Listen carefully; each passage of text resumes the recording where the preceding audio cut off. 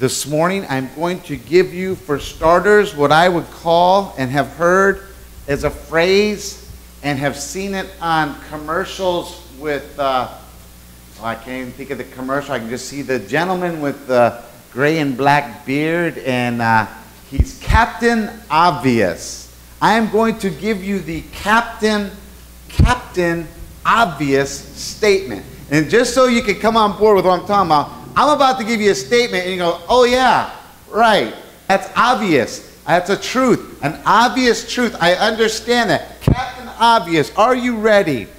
From the beginning of time, there has always been a future. Let me say that one more time. From the beginning of time, there has always been a future. And thanks, Captain Obvious. Okay, that's exactly how that goes. Thank you, Captain Obvious. So let me help you with that thought process. I'm going to give it a mathematical little kind of thought process. Don't freak out. You have point A, the beginning of time.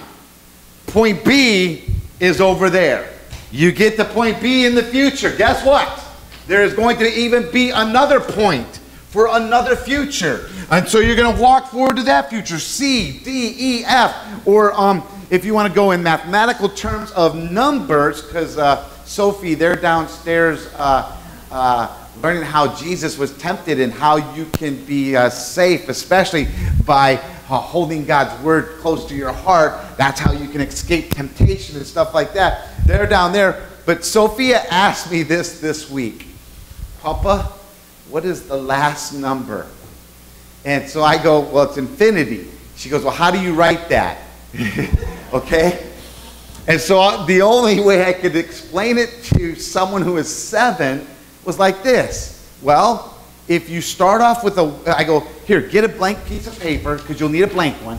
And if you start off with a 1, and you keep adding zeros, line after line, and you get down to here, I went like this. I can't tell you what that number is, but I know this. There's another 0 after that. And you need another sheet of paper. And so she wrote about 4 lines of zeros. And she goes, I'm done. I go, that's okay, because I still couldn't tell you what that one is. I go, I could probably go to, and she's quizzing me on this magical infinity future number. And so I go, well, there's, you know what, these kids, they listen to the news or they hear the news or something like that. She goes, what's a trillion? And in my head, I'm like, that's the deficit in the trillions. And so here she is, 7 years old. Well, what's after that? And I'm like, well, let me help you here. There's thousands, there's 100,000s, there's millions, then there's billions and trillions, and then quadrillions. I go, I don't know. I don't know what those future numbers are. And then I'm going to move on. And this is ready for another Captain Obvious moment there, Mr. Boomer back there. She goes like this. Oh, it's infinity plus 1. And that is the ultimate. If you're ever in an argument with someone about, well, infinity and this, well, it's that plus 1, you'll never beat it. Captain Obvious. There is, from the beginning of time, there has always been a future. I look at it this way. In the Garden of Eden, there was the beautiful beginning of time where words are passed down to us that for me, and God created mankind in his own image. And you talk about what a perfect beginning that we can comprehend as people. That, you know what, from the beginning of time, God had loved mankind so much that he created them in his own image. And yes, when you go into the story of Genesis, and in those stories that are presented there, yes, it is so quickly easy to recognize mankind created in God's image that had such a glorious future messed up. The beauty of what has passed down to us, the beginning of time, has been this, though. Even though we were created in his image and messed up, God still came through with, I have a Savior that it will be coming your way. And there's scholars and theologians and pastors that grab verses, and I would be one of them that would love to grab on some of these verses and go, you know what? Yes, if you look deep enough in the story that is told, where the serpent in the Garden of Eden, and God comes in and there's this conversation of, you know what? Here's how it's going to be for you. You will be, what? Trampled under the foot of mankind. And there's going to be one that will come that you will not. You will try to grab onto the heel of that individual. And so some people go, that's where Jesus is, and that is where his doom is. That is where his death will come in. The devil will come in and have victory. But I'm going to tell you this. This is the problem with the future looks bright. There are people in this world that do not have that outlook. They don't have that. And please don't get me wrong. Oh, you know, the grass is always greener. Or, oh, you're always so happy about the future. And bad things come. And so I can't have that. Well, I'm going to tell you this. There are two kinds of people in this world. There is a future that is bright and a future that is very dark. But for me, from the beginning of time, the future looks bright. You know what? The devil might think that he can come in, and on that day where Jesus Christ was crucified on the cross, where he would have celebrated, or all that is within his demonic domain would have celebrated that we now have victory. We have complete dominion over everything, and they would have celebrated, but they did not have the inclination of the future looks bright. Think about it. Even on that time frame where death came, and the disciples, you know what? I'm going to be realistic. For me, that I probably would have been right along with them. This is it. It's all those years, the time that we had with the Savior, the things that we learned, the things that we saw. It must have been, if I could go into our time of language, a fad. After all, those kind of people came and went all the time. Yet, the future looks bright because 3 days later, the stone is rolled away. 3 days later, some ladies who in their walk probably didn't have a huge outlook on the brightness of the future meets and greets an understanding that my Savior, he is risen. Go tell those other guys he's alive. Those other guys who for a moment probably don't have that bright future outlook, they're going to now have an understanding. And can you see, this is how I grasp it. What? Peter and John race to the open tomb and look in. And I have to take it this way. On this side of the tomb, the future doesn't look very bright. There's just like a little glimmering of something. It could be some kind of a story that, okay, we might have something. Let's check it out. But on the inside of the tomb, the future looks bright. Actually, man, because, see, that's why I have such a bright outlook on my future. Because it wasn't just in the tomb. It was outside of the tomb where there was conversation. It was outside of the tomb when he meets the disciples. It's outside of the tomb when he is physically seen by 500 people, as recorded for us. It is a bright future as he's going up into heaven, and he says, I'm going to give you the comforter, the counselor, the guide, the one that's going to be always present. I will never ever leave you or forsake you. I will always be with you to the ends of the earth. All that will make sense. Yes, my future looks bright. From the beginning of time. I loved our Old Testament reading. Actually, I loved all our readings. And I did love all our songs. because Pastor Mark, as we were singing this morning and preparing to sing this morning, in my head, it was like I said, there are some where their future looks so dark.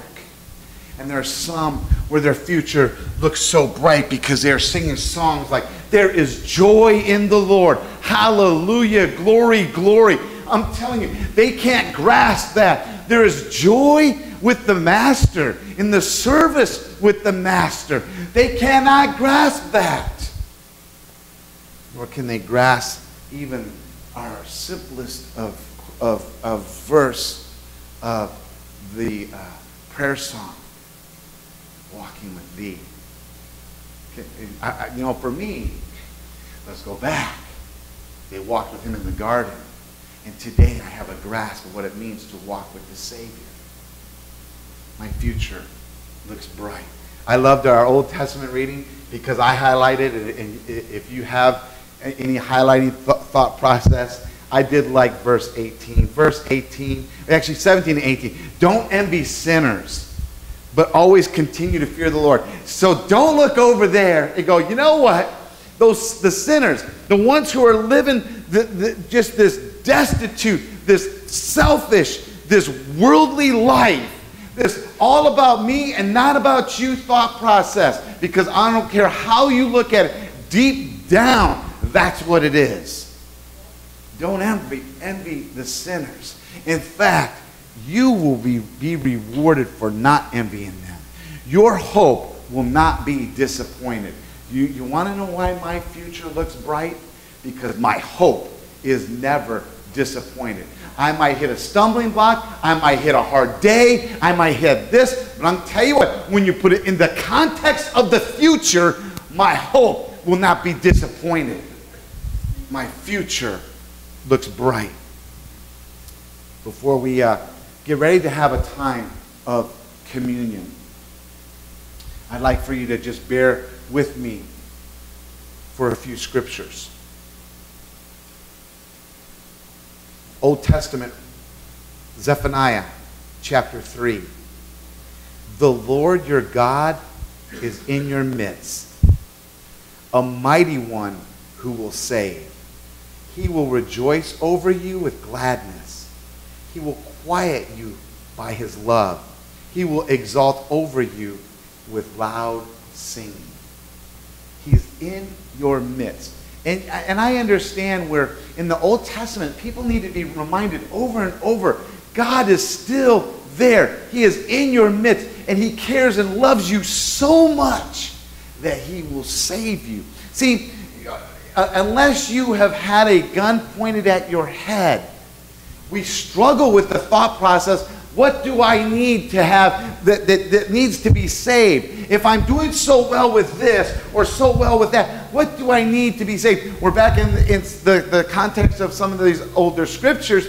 They were about to go into battle, and they were about to have a large army come up, and a large army to either destroy them or take them captive. And they needed someone who was mighty, that was over everything, to save them. And so when I read these old texts in Old Testament scripture, I bring it to my attention that, you know what? There are times in my life that are so difficult. There are times in my life where the things are up against me that might take me captive, that might even try to scam me out of money. And there is one who will save. He's in my midst. New Testament, Romans chapter 15. May the God of hope fill you with all joy and peace in believing, so that by the power of the Holy Spirit you may abound in hope. May the God of hope, may the God of the bright future, may the God who is ever ahead of me, may he be the one that fills. See, you got to take it personally. You got to take it where I want to be filled with all joy and peace in believing. So I have this within me, and that's how I understand my future looks bright. Because I'm going to tell you what, it's hard to have a bright future in your thought process if there's no joy in your heart. if there's no believing in the one who saves, or no believing in the one who has a hope and future for you, or not believing that there's one who can bring peace. See, it's not just about, woohoo, yay, joy. It's about joy, peace, and the list goes on when you have this future with the Savior. And it comes from God. And by the power of the Holy Spirit, I will abound in hope. See, that's, you know, people wonder, how do you keep a disposition that you have? You know, and that's easy, because when they don't see you on your downest moments, they think you're always up. Well, you know what? No one is always up. But I do know this, that my hope will abound. My hope will, on my darkest days, my hope abounds. Why is that? Because I quickly grasp onto the sight of the Savior and God at work. See, a lot of times we let things come our way and interrupt our lives, and all of a sudden we can no longer see what lies ahead with the hope that we have in the Savior. 1 Peter chapter 1. He caused us to be born again to a living hope through the resurrection of Jesus Christ from the dead, to an inheritance that is imperishable, undefiled, unfading, kept in heaven for you. So yeah, you want to know where my future that is so bright? I don't care what happens here on earth. You know what? Actually, I do. I care what happens here on earth, because I want others to walk a path, to walk a life that leads directly from point A to point eternity plus one. That's what I have for me. See, a bright future is not just to be selfish, not to just be for me. I want everyone to have that bright future. And it only comes from the resurrection of a living Savior from the dead. And not only because he lives, but his blood shed for me gives me this forgiveness. And I'm going to tell you what, forgiveness is the greatest brightness of my future hope. Because you know what? People are going to come up, oh, I remember when you did this just yesterday. And I'm going to say, guess what? You're so slow. I already got that forgiven. You are so behind times. I'm already into the future.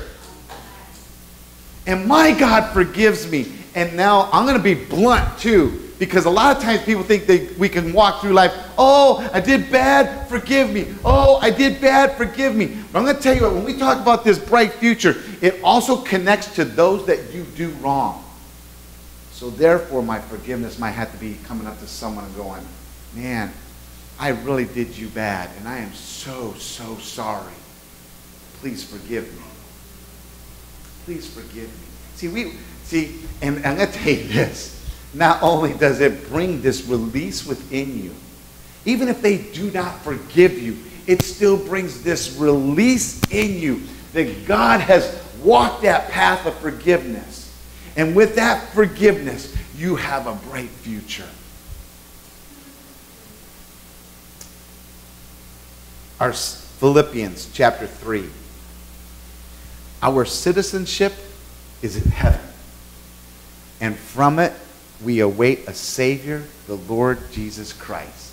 Our citizenship is in heaven. I'm going to tell you what, and I want to go deeper with that for just a second. Because when you can grasp your citizenship is in heaven, then you will grasp that the Father I am in the midst of him. I am in that citizenship right now.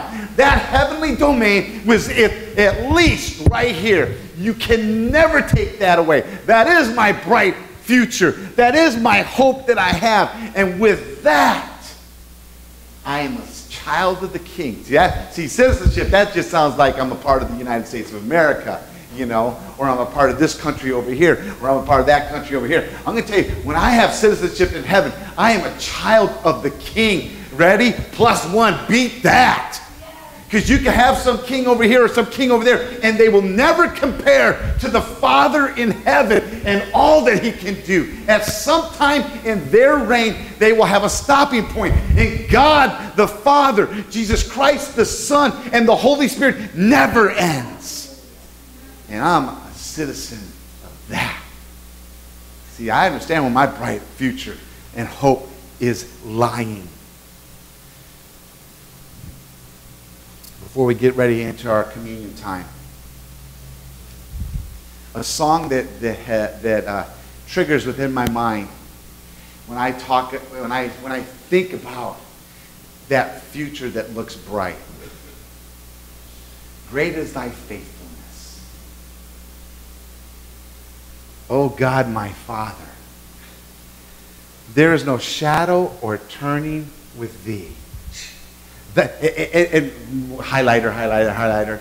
Thou changest not. See, that's how I understand that future. You know what? God, he changes not. His compassions do not fail.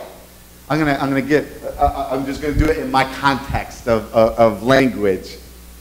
God's compassion does not fail. It won't fail today. It won't fail tomorrow, or the next day, or the next day. Thou hast been, and thou forever will be. Pardon for sin. See, well, if you remember that joy, peace scripture I read, here's a song that says, pardon for sin, Jesus, please forgive me, and a peace that endureth, a peace that endureth, a peace, ready, that goes on and on and on. Not only does it go on and on, but everything that comes up against you with your forgiveness, that peace will endure. I will endure that, and I will endure that, and I will endure that. Why? Because I have a bright future in my Savior, and it's that peace that I'm talking about. Thine own dear presence. He is in the midst. I am in the midst of the Savior. And in his presence, let's just do two things. It is to cheer me. So now you understand this. Okay? Well, maybe a little. You understand the joy that is within me, because his presence is there to cheer me. And it is to guide me. It is to guide me. Why? Because I also know this, that my future can be messed up by, instead of going ... with the Savior and deciding that the world and selfishness and just my own disposition and the sadness where some people even believe there is no God, and when you die, it is just the end. Yay. Oh. I don't mean yay. I had to curb my sarcasm, because who finds joy in nothingness that takes place in your life when you have this over here? And so he guides my way, and he gives me strength for today. And then here it is, and a bright hope for tomorrow. It's just in the lyrics. Just take it in as it is. Great is thy faithfulness. Great is thy faithfulness, morning by morning. So it keeps on going. New mercies I see. All I have needed, thy hand hath provided. Great is thy faithfulness, Lord, unto me. So I'm going to ask you just this very quickly. See, it's sometimes, can I say this? It is easy to go through God's word and study, and wow, yeah, that's a great scripture. Oh, that's a great scripture. Oh, Pastor, you had some good ones this morning. We sang some great worship this morning about the joy in the Lord. And here we are at the time we're about to take communion. And so I ask this, where is your future? Where is your future? I want your future to be bright. And when I say bright, I mean this. I want your future to be with the Lord for all eternity, all eternity, all eternity. Not only that, but I want your future, as in, are you ready? when you walk out those double doors, guess what? Your future has just begun. Okay? When you walk out of this pew and walk toward the back, your future has, actually, as I'm breathing and you're breathing right here, your future has begun. Where is your future?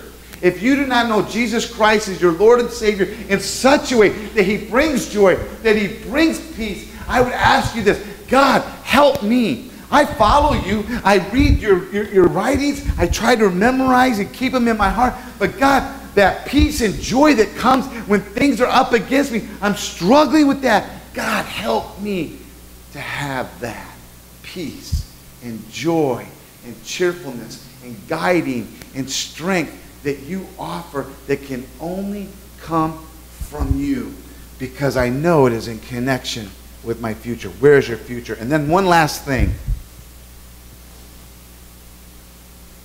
Where is your future? And we're about to go into a business meeting on Wednesday.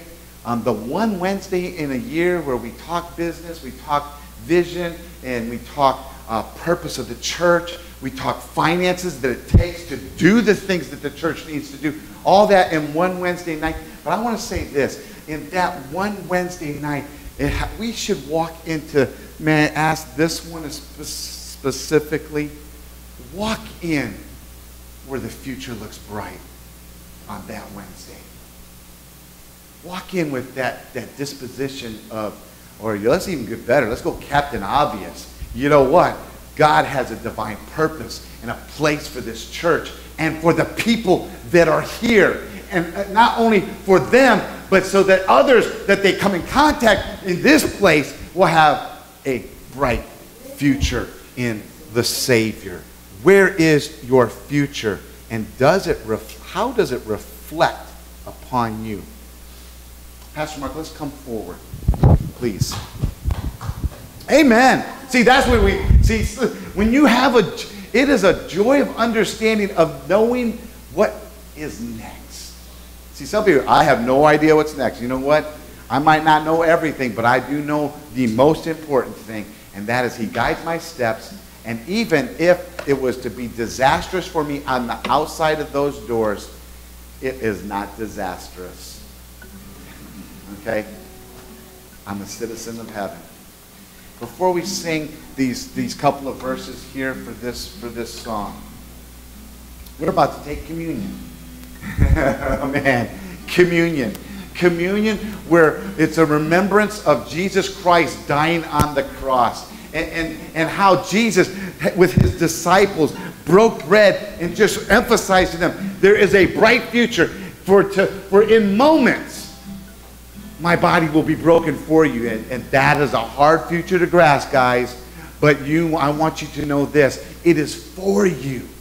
And then my blood is shed for you, for your future. In fact, there's area of a text, I believe it's in Luke, that talks about that blood is spilled for many. Oh my. So as we get ready to stand and sing these verses before doing doing our communion, it is so important to know that as you take communion, as we're singing, you don't even have to. Don't even sing if you don't have. If you need to pray, because your heart must be right. God, make me pure. Make me holy in your presence. I understand the thought process of the bright future and your forgiveness. But God, let me have that in these moments. If there's something in your heart this morning that kind of is blocking you, is making you missing the mark of the holiness of God and struggling with that future, God, as we sing, pray, God, help me. Forgive me for those the sins that I have done, the things that I've done wrong. Forgive me, God, because as we are about to partake in the taking of bread and the juice, of remembering your body broken for us and the blood shed for us, in this moment, I want to stand holy before you, because I want my future to be bright as I take these steps out. And then we're going to read verses. And one of the things is, in 1 Corinthians chapter 11, is the story is being reiterated to those about to take communion. It is to be done until the Savior comes to take us home. Okay? Future, future, future, future. And I'm going to tell you what. It does not stop on the death on the cross, but it continues with the resurrection of the Savior that brings salvation to others. And so we remember it. We remember his death along with the resurrection for the future of others. Let us stand. I'm going to pray, and then we're going to sing a couple verses. God, thank you for the future that you have for us from the beginning of time. God, I thank you that knowledge has been brought our way into knowing your Son, Jesus Christ, as Lord and Savior. For asking of the forgiveness of our sins, and so that we can be in this divine midst of you. And the words that were spoken in Scripture, God, not just etched on our heart, but becomes a part of us in our walk with you. God, help us with our future. Help us with, as we reach out to others, that they might come to know you. As we are about to partake in the breaking of bread and the juice representing your blood, God, we thank you that we remember it often, and that it's not just a habit, but it is a joy that reminds us of what lies ahead. In Jesus' name, amen.